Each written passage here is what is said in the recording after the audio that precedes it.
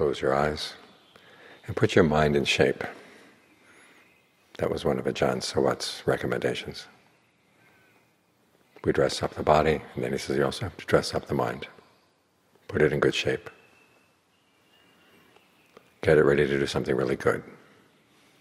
You're going to meditate, you're going to develop good qualities in the mind.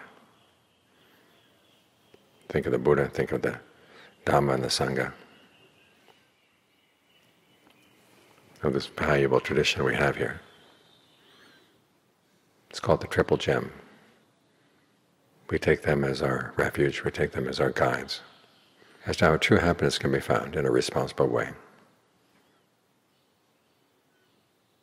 We respect the effort that the Buddha had to exert, and the Noble Sangha, in order to find this way and practice this way.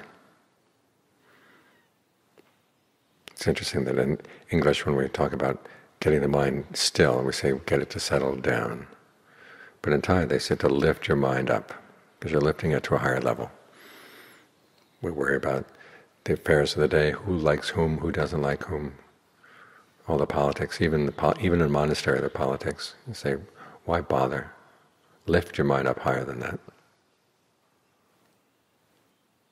Lift it to something good, something that is of long-lasting value.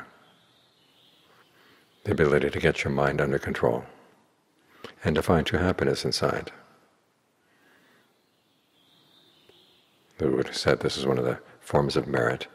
In the West we don't like the word merit, but as the Buddha said, it's another word for happiness.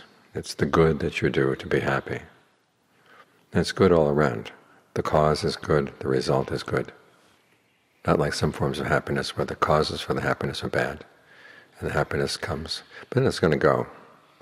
And when it's gone, what are you left with? Well, you're left with the karma, what you did to get it. But here you do good, you find happiness in a way that's totally harmless. It's actually good for others.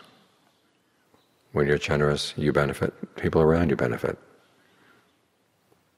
When you follow the precepts, you benefit, the people around you benefit. When you meditate, everybody benefits. The world needs people with minds under control, with minds that find their happiness inside and don't have to go out and take things away from others. So you're doing your part. Whether other people do their part or not, that's beyond your control. But you take care of what you're responsible for. And it's this way that we can become members of the Noble Sangha, and that we can become an example for others. It's not like the Buddha, the Dhamma, and the Sangha are far away. As we bring their qualities into our mind, we make them really close. The question is, do we want to stay close or do we want to wander far away? We stay right here. We stay in the lineage of the Noble Ones. And it's this lineage that makes human life worthwhile. So lift your mind up.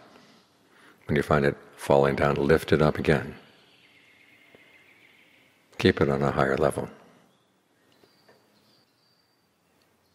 Because with anything here on earth, you're on a low level, you can't see much, you're down in a valley.